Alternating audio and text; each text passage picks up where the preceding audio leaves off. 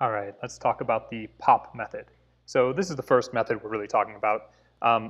We can use this to remove an item from the end of a list or from a specific index in a list. So let's take a look at that. If I go ahead and make a list, and I'll just do this, 1, 2, 3, 4, 5, 6, 7,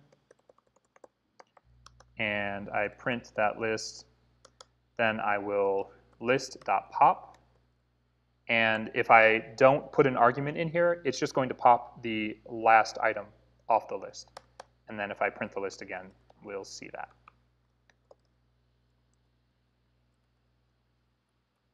Oh, there we go. So 1, 2, 3, 4, 5, 6, 7, 1, 2, 3, 4, 5, 6. So that's pretty straightforward.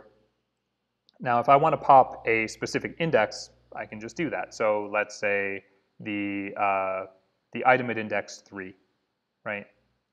So that should get rid of our 4. And it does. 1, 2, 3, 4, 5, 6, 7, 1, 2, 3, 5, 6, 7. Now, obviously, this really goes without saying, but if I try to pop something at an index that doesn't exist, I'm going to get an index error, index out of range.